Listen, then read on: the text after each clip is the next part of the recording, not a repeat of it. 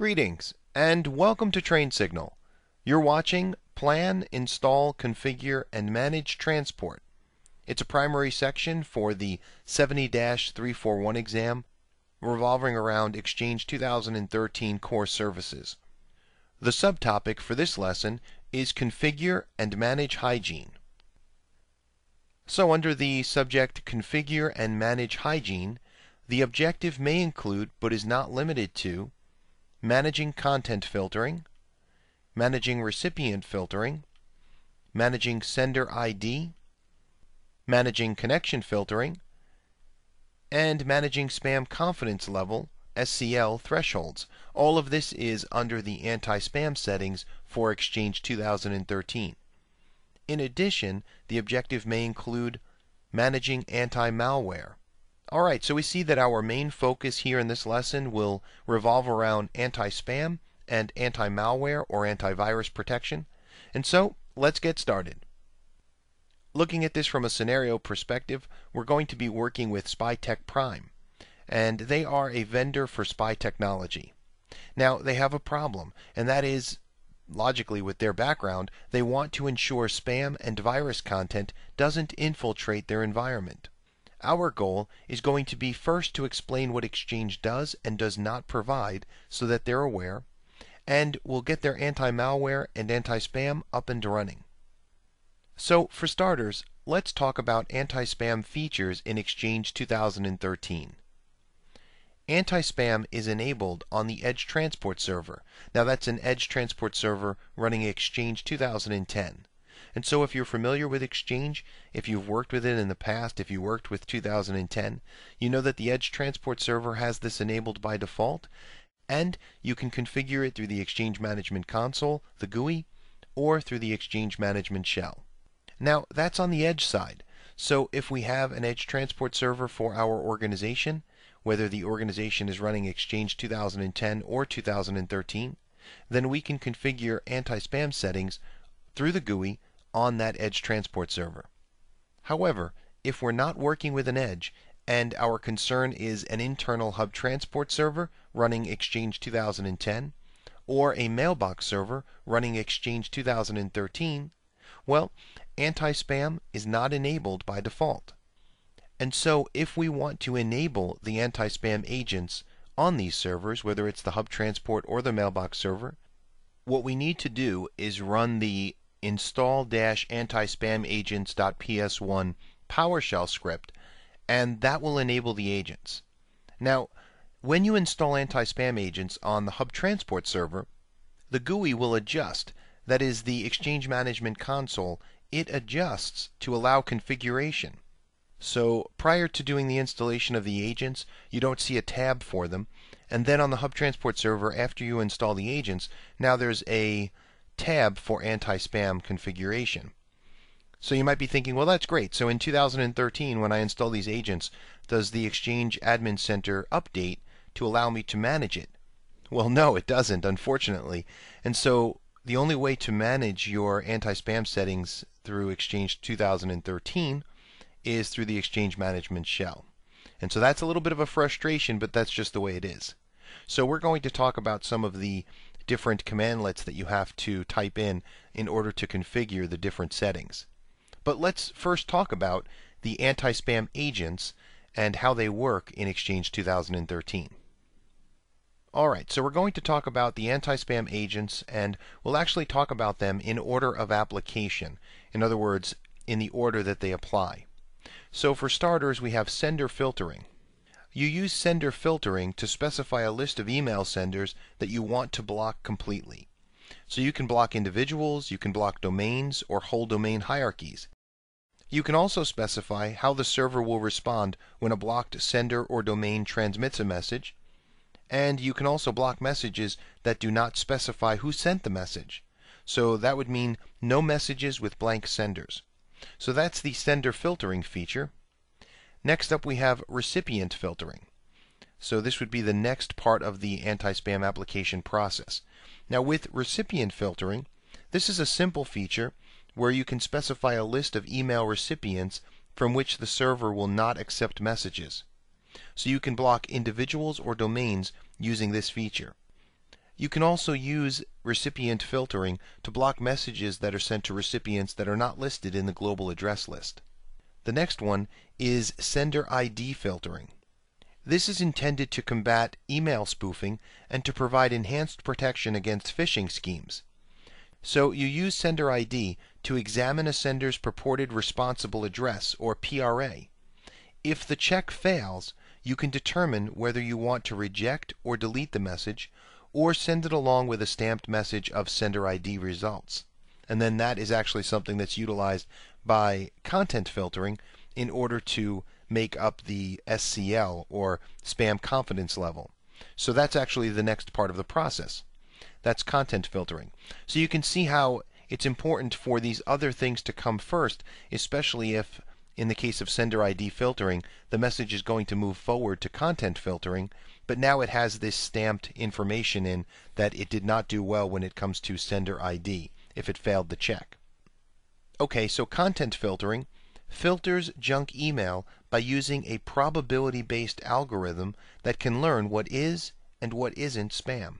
So you use this feature to filter junk email based on the content of the message, and you can actually set the filtering threshold actions, how content is analyzed, recipient exceptions, and specific words and phrases for the content filtering feature to act upon. So once you configure all of this, you also configure the spam confidence level rating thresholds. Now, as far as what that is, basically you can establish different levels, and we'll talk about this in a moment, and these levels will actually determine what happens to the message. Is it deleted? Is it quarantined? So based upon what level comes up after it goes through the content filtering side, that determines the future of that message. Now, some of the other things that are used with content filtering include the Outlook Safe Senders list, the Safe Recipients list, and Trusted Contacts. And then in the end, it assigns a Spam Confidence Level, or SCL. Another anti-spam agent is the Sender Reputation Filtering anti-spam agent. Now, this collects information about recent email messages that have been received, and if a sender appears to be the source of junk email, the address is added to a list. Now, there's some flexibility as to the length of time that a sender can be blocked, and you can also enable or disable open proxy testing in this case. And ultimately, the sender reputation filter will create a sender reputation level, or SRL. And so that number, if the SRL is a number between 0 and 9, where 0 indicates that there's really no chance that the sender is a spammer, or 9 indicates that this is definitely a spammer, maybe 100% or 99% chance. And so depending on the level that you configure, that will determine whether or not it is viewed as spam or not. Now, as far as what happens behind the scenes with sender reputation, well, there is an open proxy test that can be performed. There's hello and LO analysis, and so these are commands that are intended to provide the receiving server with information about the server, the domain, the IP address of the sending server, and so forth. There is reverse DNS lookups. There's SCL ratings analysis of the individual sender's messages. So all of these different things kind of come together in order to determine the sender's reputation and ultimately the SRL.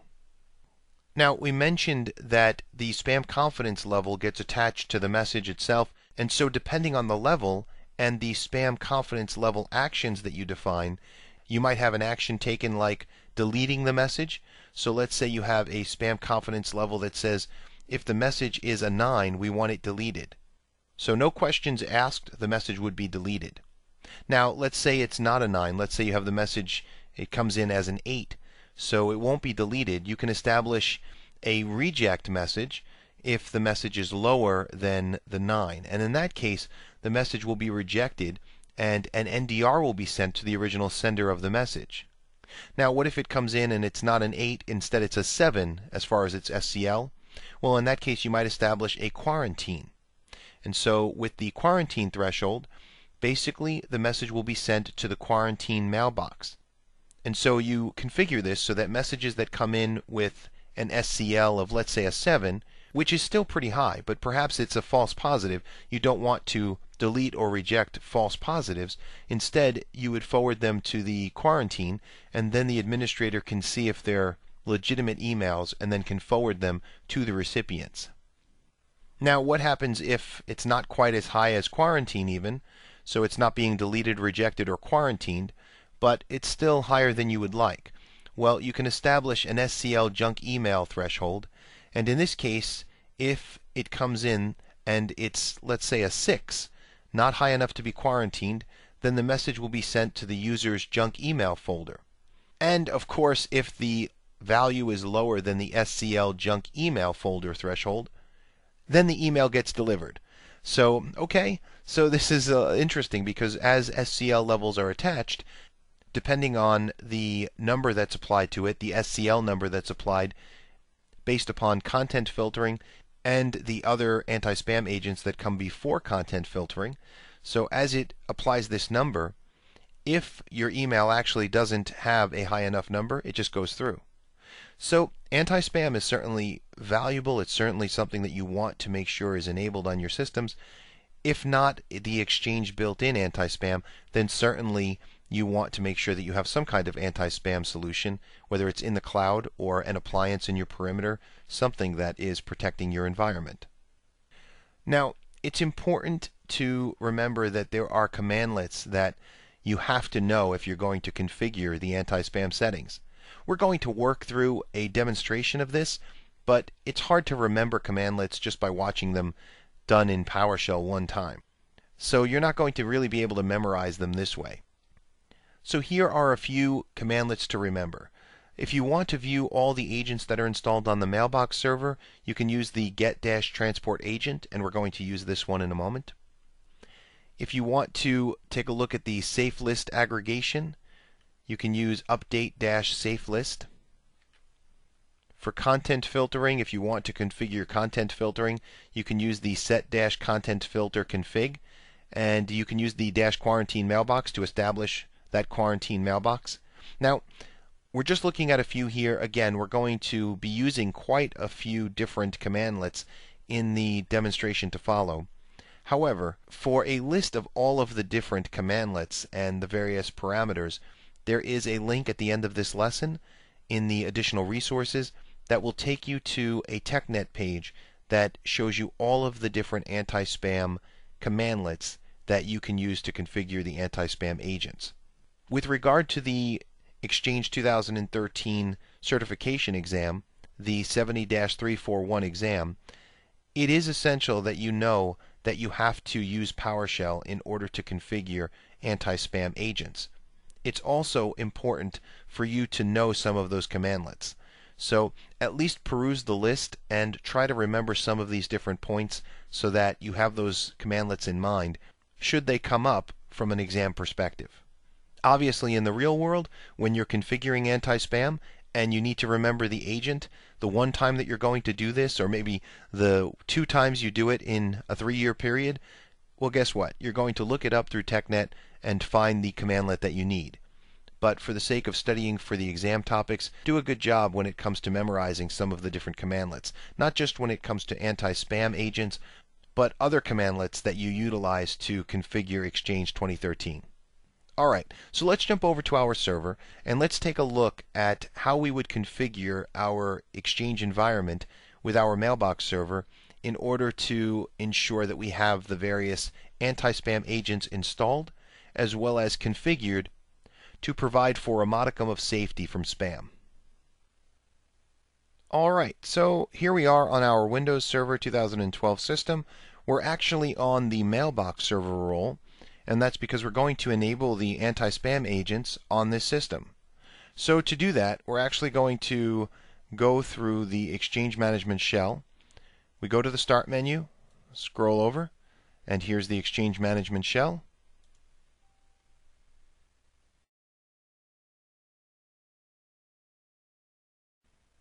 And let's just shrink up the screen a little bit, make it easier to see, and clear screen.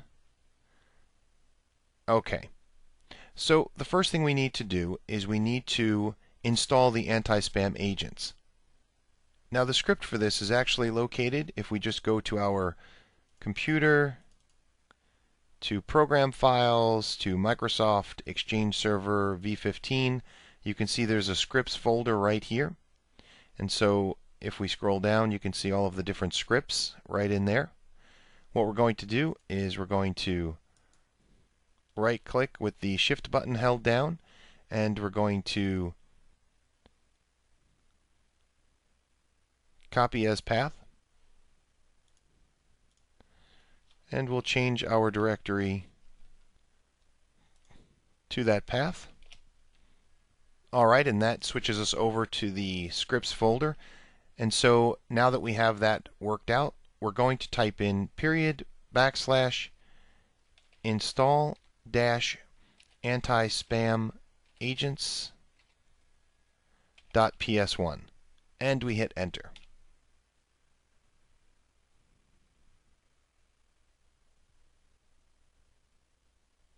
You'll note that the spam agents have been installed, but it says here, the agents listed above have been installed. Please restart the Microsoft Exchange Transport Service for changes to take effect.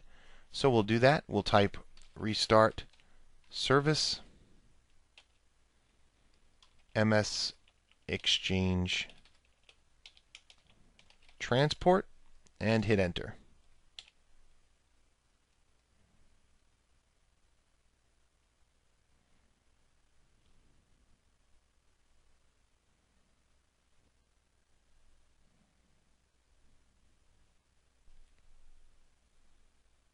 All right, and so here we can see we've restarted the Exchange Transport Service. We'll clear the screen. And now at this point, what we want to do is we want to just provide some basic anti-spam configuration here. So if we type get transport agent, we can see that we have a variety of different agents there, and we see the anti-spam agents have been installed, so that's a good sign. Alright, so we've installed the agents. What if we do something like set up an IP block list provider? To do that, we type add IP block list provider. We'll give the name, let's go with zenspamhouse.org.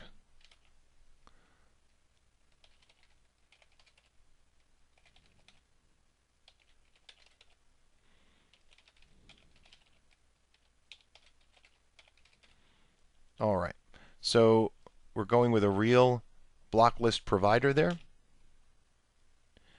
and we're all set. The next part is let's set the sender ID config, and we'll make it so that when a domain is spoofed, it will be deleted.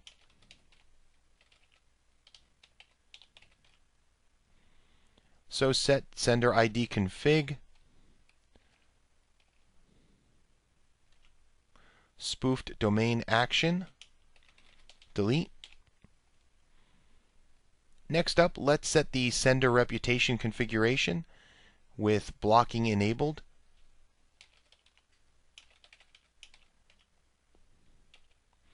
Set dash sender reputation config dash sender blocking enabled to true.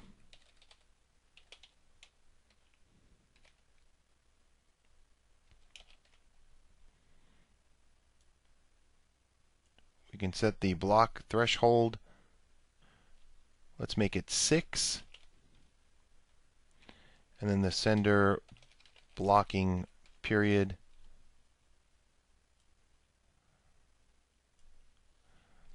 We'll set to 36. Okay, so here again, remember sender reputation. That's where if an individual meets certain classifications for having a bad reputation based upon a period of time where the server has watched this sender and has now categorized them as one to block, that will be the period of time that the sender will be blocked in terms of hours. Alright, so the next thing we can do is set the quarantine threshold and set the quarantine mailbox.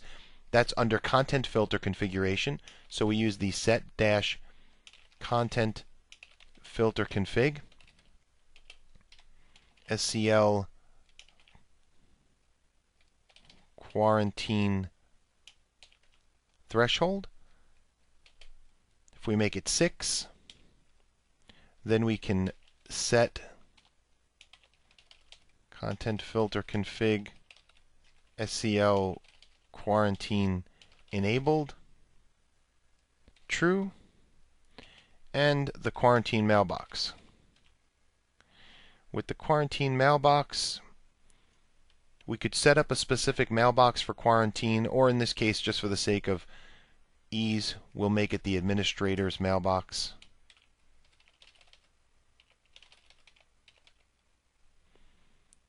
And we're all good. Alright, so are you starting to get the picture here? If you have worked with anti-spam from the GUI before, then you know how easy it is to do from the GUI. Within the Exchange Management Console, it's a couple of clicks. Well, it's not so easy anymore. And so when you install the anti-spam agents here on the Mailbox server, you're going to have to use the commandlets in order to configure the server. Obviously, it takes a little bit of forethought in terms of what settings you want, but once you know what you want, and especially if you can compare back to the GUI in Exchange 2010, you can just look and see, okay, you know what, I need to configure these various elements. You can use the TechNet article that's listed at the end of this lesson that shows you all of the different commandlets for anti-spam and antivirus settings. And so from there you'll be able to map out the commandlets that you'll need in order to establish all of the configuration settings that typically you would have done through the GUI. No, I'm not saying it's fun, not at all. In fact, I think it's a real mistake that they've done this way. So maybe they'll fix this with a service pack in the future, or maybe not. Who knows? We'll have to wait and see. In the meantime, you're going to need to use the commandlets to configure anti-spam settings, and you will need to remember some of these in the event you see them on the Microsoft certification exam, because you just never know what kind of content will come your way on that exam. Alright, so we've talked about anti-spam settings, and you understand how it's working here. Let's jump back over to our server, and let's talk about the anti-malware settings that are built right into Exchange 2013. So let's talk for a moment about antivirus solutions that are built into Exchange 2013. There are obviously many solutions available to help protect your environment from malware. But within Exchange 2013, for the first time, there is built-in anti-malware. And at the same time, you can also utilize a hosted anti-malware solution that is called Exchange Online Protection. So it's good to know that these are two different options that Microsoft is promoting. Now, it's also good to know that you can combine the two, both built-in and Exchange Online Protection. This isn't the case if you're working with a third-party solution. So if you go with a third party, you'll want to disable the built-in anti-malware protection. Now, that's if you're actually installing this on the server itself. If you are using some kind of cloud-based filtering solution, then you can still use your on-premise antivirus solution as well. It will simply provide additional protection. So these are your options. You can go with the built-in Exchange 2013 anti-malware solution. You can go with Exchange Online Protection. You can combine the two together. You can go with a third-party solution, whether it's on-premise or cloud-based, and you might also consider a perimeter-based appliance. One thing, however, that's not recommended is for you to use a file-level based antivirus solution. There's a link provided at the end of this lesson in the additional resources that will explain a little bit further as far as the reasons, but ultimately there's a problem with file-level scanning. Ultimately, for your own personal edification here, file-level antivirus scanners will scan a file when it's used or at a scheduled interval. And during that time, the file is locked. And so when Exchange Server tries to access that file, if it's being scanned, it's locked. And so that causes an information store failure. Eventually, this causes the file to become corrupted and unusable. So there are a variety of different dynamic files that Exchange Server uses that have to be exempted from file-level scanning. And so the article listed at the end of this lesson will help you to see which files need to be exempt from the process. But again, Microsoft does not recommend that you use file-level based antivirus. As far as where you find the antivirus features in Exchange 2013, They're actually located under the Protection features under Malware in the Exchange Admin Center. So let's talk for a minute about the built-in antivirus solution for Exchange 2013. For starters, this is a version 1 solution. This is the first time it's being released in Exchange 2013, and really it's a nice option that it's built right in, but it's not incredibly robust. For example, there's no quarantine feature. Now you might say, well, why would I want to quarantine a virus? If a virus comes in, I want it deleted, I want it removed, but most third-party solutions allow for a little bit more flexibility. And so the quarantine feature is something that allows you to at least scan and see, is this really a virus? Do I really want this to be removed? And make the decision yourself, as opposed to it just being automatically deleted. So okay, it's, again, a version 1 solution. We'll probably see enhancements as time goes by. Now as far as it being enabled, you can enable it through the PowerShell script enable-anti-malware scanning. You can disable it through the disable-anti-malware scanning.ps1 script. It's actually enabled by default if you select the checkbox during the installation to enable it. If you, during the installation, decide you're going with a third-party solution, you don't have to check that checkbox. It will use HTTP port 80 to download definition updates, and it does this hourly by default. If malware is detected, it can delete the message, delete all attachments, and use default or customized alert text. It can notify the administrator and the sender. So it certainly has some level of functionality, but again, no quarantine feature. Let's jump over and let's take a look at the built-in antivirus settings for Exchange 2013. Alright, and so here we are on our Windows Server 2012, and this server is actually the client access server. If we open up our Exchange Admin Center, you can see that we're already logged in, and we're looking at the protection feature, and we're looking at the malware filter. Here again is where I think they could put an anti-spam tab if you enable the anti-spam agents. But I don't want to beat a dead horse. So we're looking at the malware filter, and here's the default antivirus policy. Now, if at times you feel during the lessons that I'm moving a little bit too fast, and perhaps you're not getting a good overview of all of the different pieces in play, keep in mind these lessons are really focused on helping folks pass the 70-341 exam, the Exchange 2013 core exam. And what that means is the content is a little bit deeper and doesn't do all of the hand-holding that you might get from one of our administration courses. So if a lot of this seems like it's a little too fast, perhaps a good idea would be to take a step back and watch the Exchange 2013 administration course. In that course, for example, you'll notice that I spend quite a bit more time on how to configure and really administrate the malware filter settings. So we're looking at the malware filter. You can see that there's a default policy, and from here we cannot actually create additional policies. We can create them through the Exchange Management Shell. In our case, though, we're just going to make some adjustments to the default anti-malware policy. So if we just open this up, and you probably noted that there is a summary over here on the right-hand side of the policy settings. So we look, there's the name, we click Settings, and again, it's a version 1.0.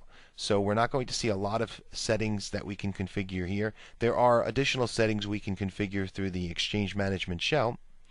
If we look here, we can see that when malware is detected in any attachment, select whether to delete the entire message or delete all message attachments. And so here we can see delete the entire message is selected. We're going to change this to delete all attachments and use custom alert text. And so we can type in the custom alert text here. Okay, so a simple alert text here.